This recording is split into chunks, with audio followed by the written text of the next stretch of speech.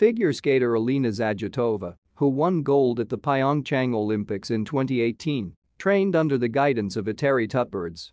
In previous interviews, the athlete has repeatedly spoken about the rigor and exactingness of the coach, noting that, despite all her successes and achievements, she continues to be afraid of her.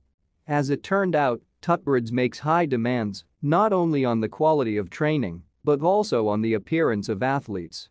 According to Alina, Iteri Georgievna insisted that her pupils always go out on the ice only after they clean themselves up. I heard Tutberidze telling other girls to touch up their eyelashes, arguing that when a person looks good, it's more pleasant to work with him. She also always asked us to do makeup when she knew that we would go out to the journalists and we would be filmed, Zagitova said. At the same time, the figure skater noticed that over the years of training they still managed to find mutual understanding. Therefore, for example, the presence of a coach before the rental always calms her down and helps her perform much better.